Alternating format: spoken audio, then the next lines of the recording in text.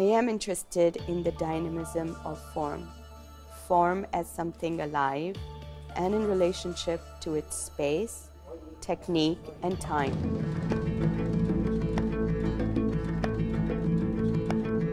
Ecstasy as Sublime, Earth as Vector è una mostra personale dell'artista pakistano-americana Shahzia Sikander.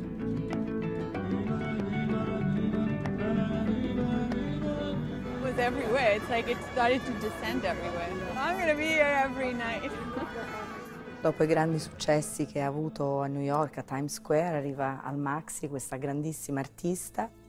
Nasce a Lahore in Pakistan, si trasferisce a New York, passa anche un certo periodo del suo tempo a Berlino, cioè è una cittadina del mondo e indaga le radici della sua identità con un rispetto profondissimo per altre culture. Shahzia dice sempre l'identità è fluida. American Muslim identity is one of the most palpable, elusive and intellectually challenging ideas of our time.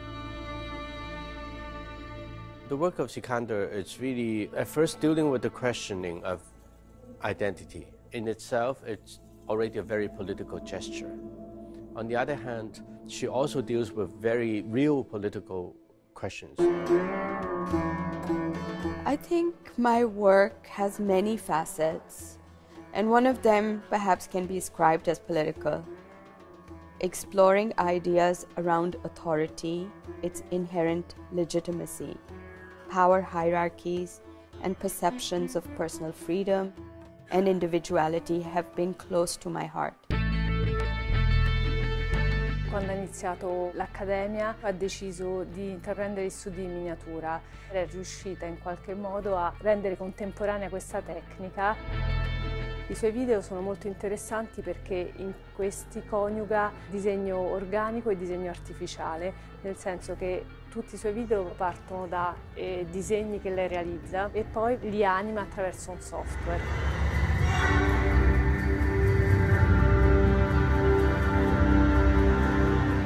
The title Ecstasy as Sublime, Heart as Vector describes the complexity of her way of thinking and doing things, on the one hand, connected to the internal world, which is the heart.